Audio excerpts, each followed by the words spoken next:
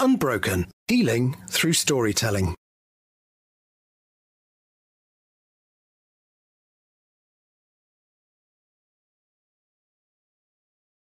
Speaking to people that I have met along my own journey that have triumphed after trauma and are now thriving. So my guest today is Jo Lightfoot, who I recently met on a podcast panel. I didn't know her before, but she shared her story with me, and I know you're going to love her too. So Jo is a professional property investor, podcaster, public speaker, and performance coach. Moving into the world of property in 2015 opened up her world to a possibility in life which enabled her to leave her job in the public sector. She is now passionate about unlocking this possibility in others through her teaching, podcasting, and coaching. Jo's academic background is performance, which has been integral to her property success as how we show up and perform all we are in everything we do as entrepreneurs. Her mission is to help people at any stage of their personal, property, or business journey perform all they are at best to grow themselves and their business. Welcome, Jo, to Unbroken, the podcast. How are you doing? I'm really well, thank you. It's a pleasure to be here. Oh, it's lovely to have you here. So as my podcast is called Unbroken, the very first question I ask of all of my guests is, what does that word unbroken mean to you? Oh, God. The first word that comes to mind when you say unbroken is like release. So it's about stepping out and making yourself visible. I think there is something inherently true, especially as women, that we tend to hide ourselves a lot. Mm-hmm. And there is something about being unbroken that suggests breaking free to me, and that's, I think, something that I can massively relate to in my own life. So yeah, I think it's being unbroken is, it's not saying that, you know, you're fixed in some way. It's about saying you're free. That's what it feels like, a freedom, a release. I like that definition. I don't think I've had a freedom definition from any of my guests before, but yet it is. It's like saying, well, here I am and this is me, kind of thing. Yeah. So can you take me back to 2012? Yeah, okay. So 2012 was a really, really pivotal year. Oh God, you know what? I'm not going to say pivotal. What an awful word. That completely belittles the experience. So, okay, it relates to my former partner. So I had a massive, massive health scare. So it was 2012. We'd been engaged for about a year by this point. We'd met at work and it was all a lovely office romance. And, you know, we decided to get married after being together for about 4 years. And there'd been a few strange sort of, you know, noticeable behaviours that I'd seen in him. You know, we'd go off the radar occasionally, but, you know, we never really thought anything of it. And then from nowhere, a few months just before we hit 2012, he had a seizure, just a seizure from nowhere. And I'm used to seizures because I have an epileptic brother. So, but, you know, having your partner have a fit from nowhere was really strange. And a head scan was done and they discovered what's called an AVM in his head. And for anyone who doesn't know what that is, it's a arteriovenous malformation. And all that means is it's like a tangle of arteries and veins, like almost like an aneurysm, and they behave in a very similar way because the risk with them is that they rupture, right? So we knew it was there. We had 3 options. The neurosurgeon said you can either have it, you know, glued, so it sort of embolizes and goes away, but it didn't really suit the kind of AVM that he had. You can have it, you know, physically removed, so open head surgery, but that meant 5 weeks off work. And at the time, neither of us could afford that because I would have to care for him. Or you can have radiosurgery, which is a laser. And that was kind of the long game, because when they do a laser surgery, it takes about between 2 and 4 years to scar over and obliterate and disappear. Okay. But he was young, you know, and they said at the end of the day, that's the lowest risk option. but you should do something because the risk of it rupturing is cumulative the older you get. So we opted for that, and we booked Alan, my ex-partner, we booked him in to have the radio surgery on the 8th of October 2012, and then 2 days before it hemorrhaged. And that changed the course of my life forever, and his. And yeah, it was a pretty traumatic experience. How did it affect him? What were the side effects of this? Well, initially we were pretty convinced that he wasn't going to survive initially. He had less than a 10% chance of making it. And I mean, that's always the conversation I go back to is, you know, I was sat in a waiting room and there was a gentleman in there with me who obviously had another member of his family who was unwell in hospital. And I just remember a doctor and a nurse coming into the waiting room, and they asked that gentleman to step outside so they could talk to me. And a nurse, Neve, never forget her name, she sat down next to me, and the doctor sat opposite me, and they just said, they held my hand and they said, "I'm really sorry, it's a bleed, it's all throughout his head. He's got less than a 10% chance of making it. You should call the family." And what was bizarre is an hour before it ruptured, we were supposed to be going for brunch. And it just, this whole world just caved in. And what it did was it just put you in survival mode. And I think we both went into that, him on a life support machine and me sort of coordinating life in the background whilst being a support to him and the family for months to come. And ultimately, he had to learn to walk again. He went into neuro rehab. And given that he had less than a 10% chance of making it, he was able to walk again, he was able to talk again, he was able to reintegrate into a life again. And we were able to get married. You know, we got married 8 months later, and you can imagine that was a super emotional time. But what that experience did for both of us is wake us up, because we'd had so many worries in our life before about money and the future and looking after our parents in their older years. And as I mentioned, I have a disabled brother, and I've always had it in the back of my mind that looking after him will be my responsibility one day. And I wasn't in a financial position to be able to provide that service or that level of care. So that trauma woke us up, and we just went, okay, so now let's do something about this. Let's get our life together. And that led on to, well, a huge shift in mindset and a huge shift in life choices. And we started thinking about the future of money and got into property investing. So, yeah. Quite a dramatic way to be woken up though, isn't it? Yeah, and you know what? The cruel thing that nobody tells you about brain injury is that it's not the event. It's not when the event happens, whether it's a car accident or an aneurysm or whatever it might be. It's coping with the changes afterwards, because even if they're subtle, it's still establishing a new normal. And I think where I find myself now, so where are we? We're sort of 2021 now. We're a long way down the line, but it took 5 years to fully recover for both of us, and to experience the brain hemorrhage in very different ways.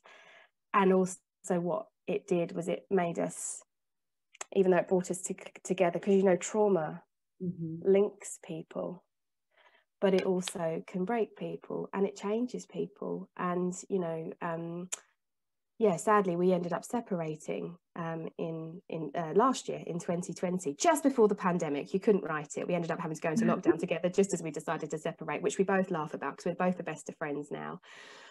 But I think that's what made us feel the most broken, I think, at that point, because life has thrown you a whole bunch of curveballs. It's caused you to make change in your life, to get your financial ducks in a row, support your family, and really get a rocket up your bottom. But you're having to make those life changes, learn a really steep learning curve whilst negotiating a new normal that you haven't quite got your head around yet either, that takes 5 years to kind of just get your head around. So it's been I mean, that's a whistle-stop tour, but yeah, it's woken me up in a lot of different ways and broken me in a lot of different ways, but it's also unbroken me in most ways. But it was a mutual decision, though, wasn't it, to separate? Yeah, it was, and both happier for it, you know, without a doubt. And yeah, trauma changes you. And like I say, you're always bound by it. We will always be bound by what we experience together. And, you know, 5 years of caring for him and nurturing, and, you know, that relationship that you form, that closeness, that codependence that you form, actually, in a lot of strange ways, because no one else shared it the way you shared it. But it also ruptures things, you know, it changes the dynamic of a relationship. It changes your priorities. So, you know, you get the good with the bad.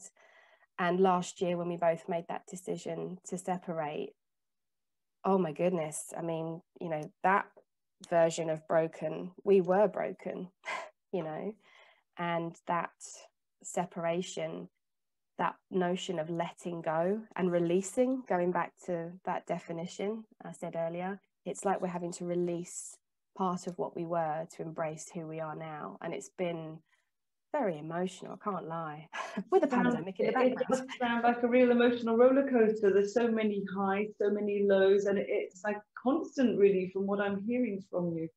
Yeah. How do you stay steady in all of that? I have certain anchors that I always draw upon as a human being. I need to always focus on my health first and foremost, and that I include my mental and my physical health in that.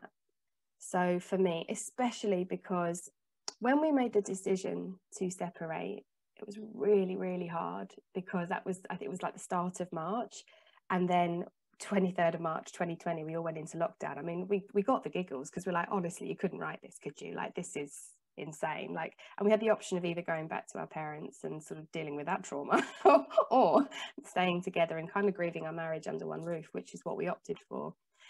And when you're living with somebody that you've decided to, you know, detach from, but you're having to live in one small 2-bedroom flat, you need certain anchor points to get through. And those for me were physical exercise. So I would get up every morning and I would do an online workout, and then I would go for a walk, a long walk. And I need escapism. That's how my brain functions. So I listen to podcasts like yours, you know, I need to escape. I do audiobooks, I listen to music, I live for music. And, you know, music can lift your mood, it can reflect your mood, it can almost, it's like having a hug when you physically can't hug another human being. It's very healing, isn't it? And different music for different types of emotions. Oh, definitely. You know, sometimes when you're feeling so sad, one song I always listen to pick me up out of any low mood is RuPaul's Sissy That Walk. Right, I'm a big Drag Race fan, and you know, I love the wigs, the hair, the nails, all of that stuff. And if you feel like you're just on the floor, you can't help but pick yourself up off the floor when you listen to that man sing that song. Like, it's just amazing. So I would strut along the street, you know, on the way to the park, go for my walk. But also eating right, not overindulging in you know, the vices that we all have, alcohol, food, but also allowing myself if you know, I needed to. But for me, it's the biggest thing has been maintaining social contact with people, you know, doing my podcast. So I as you know, I co-host the Property Jam podcast with my 2 stinky boy co-hosts, Matt and Niall. And I have to say, we came together over lockdown to motivate one another, stay connected to one another, put positivity out there on the podcast. And having that social and, you know, friendship connection, albeit on Zoom, was what got us through, for sure. So I didn't realize you'd only started your podcast during lockdown as well. I thought you'd been established for a few years. We'd been started beforehand. We launched in October 2019, so we were already established, and we had you know, some fans, and we had a strong listenership. But it's over doubled since, you know, lockdown happened, because I think people naturally turned more to audio. So yeah, social connection, health focus, laughing. big fan of laughing, you But know. it's all of what you're saying sounds like you just practice really, really good self-care. It's hard, especially when you've had years of kind of having to put yourself second because you had to, you know. It wasn't, you know, don't resent it, don't begrudge it, you know. My time had to be dedicated to supporting my partner. And you became more than a partner, really. You were his carer as well, really, weren't you? Yeah, and you know, truth be told, that changed the dynamic in a relationship, certainly a marriage. And I think that's one of the hard parts of it, is your relationship evolves into something quite different. And although it's a beautiful thing still, it's certainly not what it was. And you know, we worked really hard. We did all the things that you should do when you're questioning whether or not you should kind of make or break.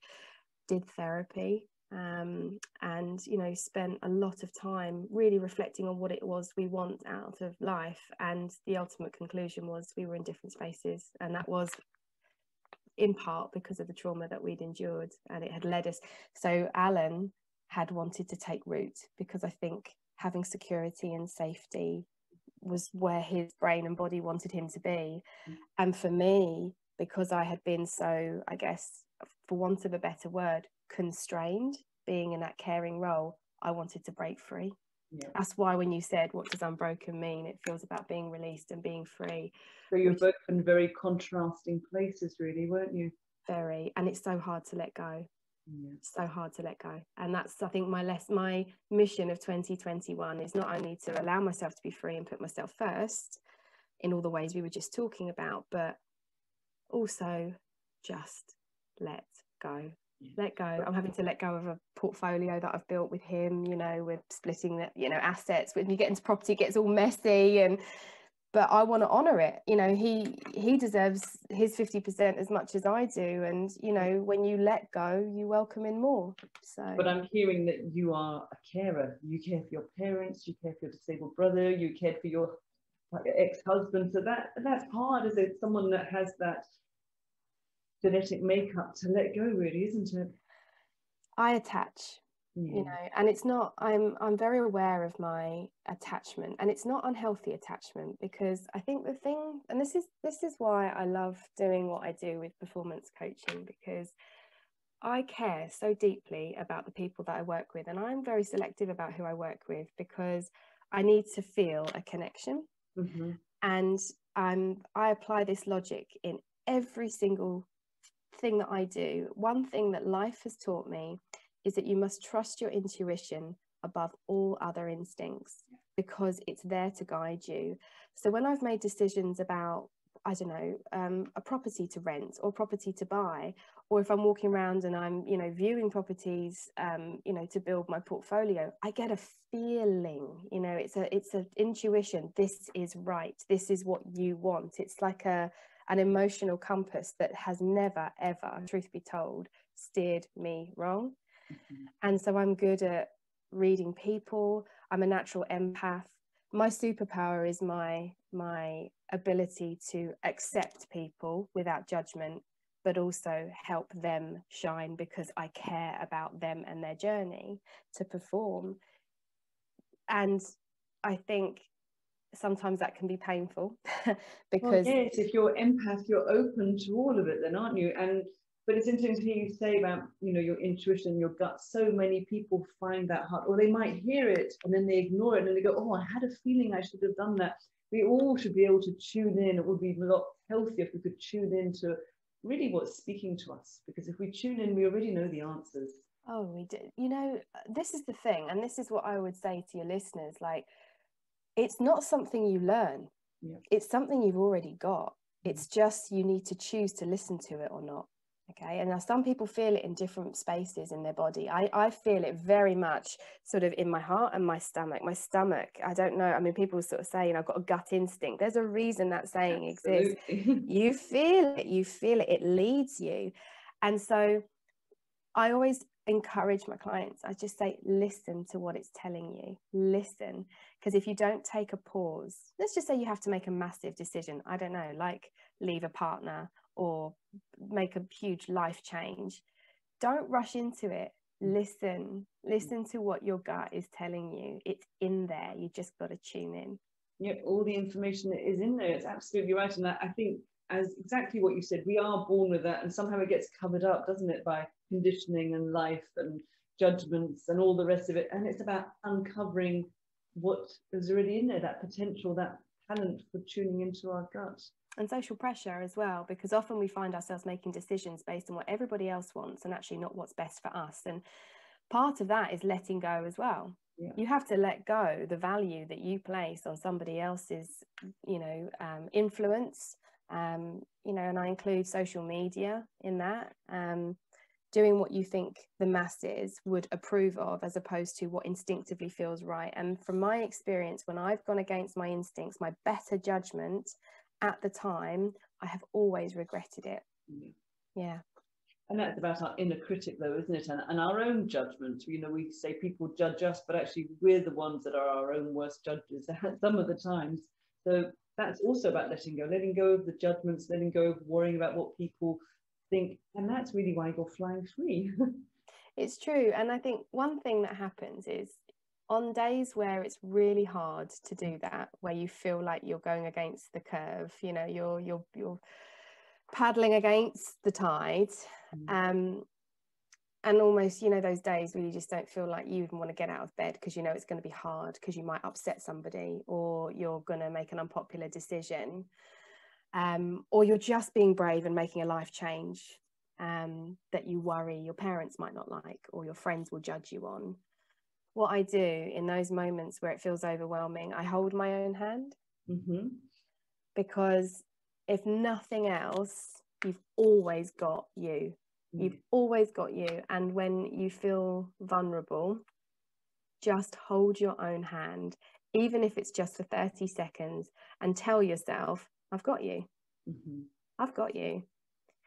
And doing that, and I've had to do it a lot over the past couple of years for various reasons, it's just like giving yourself a pep talk and a hug at the same time, It's about becoming a really good self-supporter, but it's total self-love then, isn't it? Total self-acceptance of who you are, that you're exactly who you're meant to be.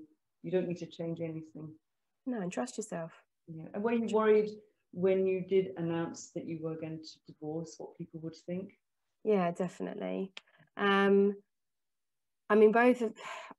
really, to be fair, right, I'll be honest, I'm not one to care much about what people think. I've always been quite resilient in that way. And I think having a disabled brother makes you that way, because, when you're little, you walk down the street and it's obvious he's very physically and, mentally disabled. You can see it. So I was always used to kids pointing and laughing and saying, oh, look at him, and bullying. And I've always been the kid that just marches up and says, you don't know him. And I've learned since I was very little to care less what people think, because they're wrong often. So I've got that real inner resilience, whereas on Alan's side, less so, just different upbringing, different influences. So I think for me, the biggest thing was telling my parents, because being the empath that I am, I could sense just how sad they were going to be. But a lot of that is down to you to lead from the front and say, we're making this life change mutually. It's sad, but it's also really positive, because we're both going to be happier as a result of it. And you're almost having to, what they respond to that is entirely, you can't control that. They need time to process and, all the rest of it.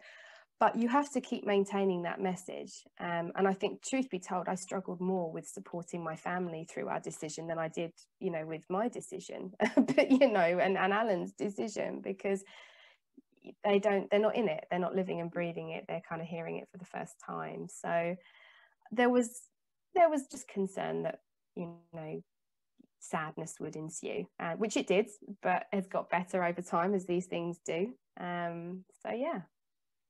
And I know you are passionate, aren't you, about talking out about people that have also experienced a brain injury, not just the person that's experienced, but for carers and for the partners, to really show them a honest picture of what it can be really like. Yeah, you know, there's so many great support groups out there. You know, Headway is one of them. It's an incredible charity that supports people with brain injury, but also carers of those with brain injury, because yeah, it does change your life. And you know, not necessarily for the worst. It can bring a lot of people closer together, but the challenge is, you know, what goes on behind closed doors when you're having to adapt to a new normal, and often psychological changes in your partner, and all of a sudden you have caring responsibilities that you never had before, and like I say, that affects the dynamic. Because he won't go back to being the person that he was before, will he? No. And you know, like in some ways, and in many ways actually, he is all the better for it. He has grown as a human being. He is so emotionally evolved. It's taught him so much. But then there's the cognitive stuff, you know, the small changes, you know, visual memory, short-term memory, you know, being able to process certain types of information, and you know, those things change. And then epilepsy is a side effect, which often happens with you know, with brain injury as well, because of scar tissue. So those things are a lot to cope with, and I just think putting a voice to that, it's really strange. So well, it's kind of not strange, I suppose it's inevitable, where my brother and Alan they actually both got sick at the same time. So Alan ended up in the high dependency unit after he came out of intensive care.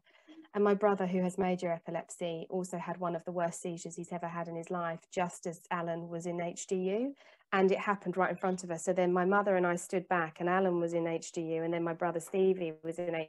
And we both just stood back and looked at the sky and went, are you kidding? Like, why would anything else? Like, why, you know, when it rains, it pours. And, you know, we nearly lost Stevie around that time. And, but the reason I mention that is because when you are in those moments, you realize just how important it is to just bring it back to what's important, which is just looking after your own and being centered in the moment. You can't think about tomorrow, you can't think about yesterday. All you can do is be present and cope with what's being presented to you. And that's how we got through. And I'm passionate about what that does to somebody witnessing something like that, you know, whether it's brain injury or being the sibling of someone who has a disability, and the level of responsibility that carries too, because it's hard.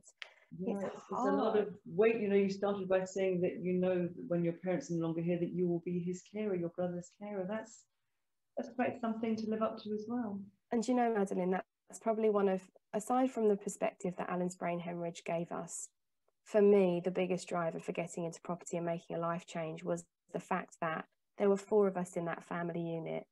2, you know, older generation carers who, you know, my parents love Stevie and they can't let him go because they're his world, right?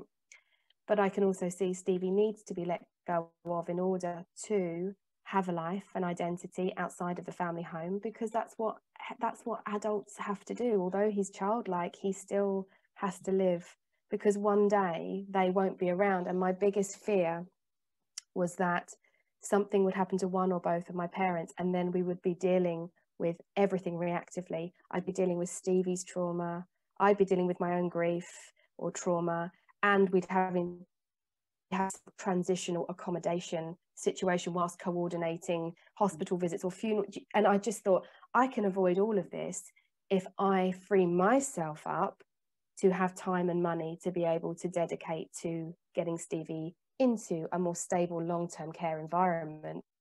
Just, you know, doesn't suddenly cause a trauma to everybody. And that has been my mission and my purpose. And now it's what in property, which is go down the supported living route, whereby you're providing accommodation to people who need it, who are vulnerable in society, like my brother, so that, you know, you can alleviate carers who are older, you know, siblings who are struggling to provide the care they need to for their brother or sister.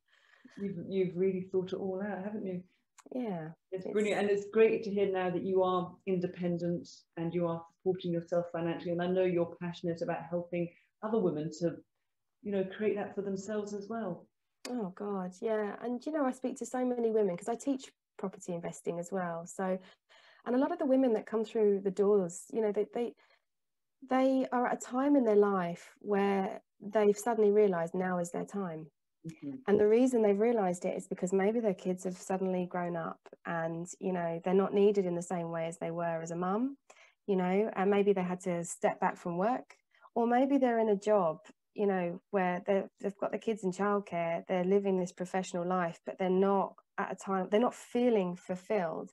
And so they look to find something that they can channel their energy and effort into for financial reward, but also that sense of fulfillment. Or maybe they've gone through a divorce. So all of this is what I end up talking to all the time. And, you know, it's about supporting women through that transition, because I'm a big believer that as human beings, we are not just one dimensional. We are so many different things. We are mothers, we are daughters, we are sisters, we are business women, we are employees. You know, we're having to sort of wear all these different hats. A lot of balls in the air at one time, really. Absolutely. And what people do is when they step into something new for the first time, or they make change, they assume that they are nothing, that they're unqualified, that they're having to start from scratch. And what I give my clients is confidence to know, no, you are coming to something new with a whole raft of life skills.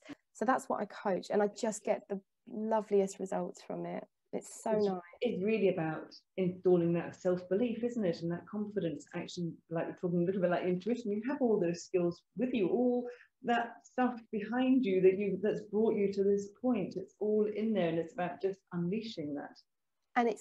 And you can.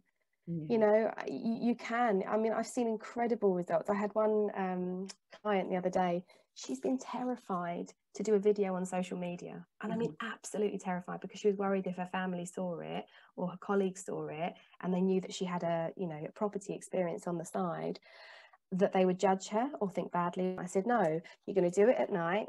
You're going to put it out there into the world, shine your light, all you are. And then you're going to go to sleep and see what happens the next day. She had over the last time I checked was 80 engagements and 50 comments, and it was all so amazingly positive. And I was like, don't tell me the world does not need to see your light shine. You are incredible. Let's keep performing. Let's get you out there. So I'm so And it's a beautiful way to put it, just keep shining your light, because we're scared, aren't we? We kind of dim our light, and we're worried that people will, think we're showing off, or this, that, or the other. But yeah, it is. We all have a unique light. We all have different talents, and it is about shining that light. It is. And my logo is actually, so I have my name, Jo Lightfoot, and then out of the eye comes a rainbow. And for me, that's very representative of so many things. It's all your different colours as a human being. Let all of it shine. But you've got to know what your colours are first. And half of that is the battle of actually instinctively seeing what your talents and your superpowers and your skills are.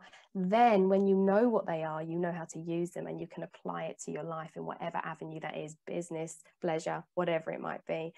But it takes a while to discover your own rainbow.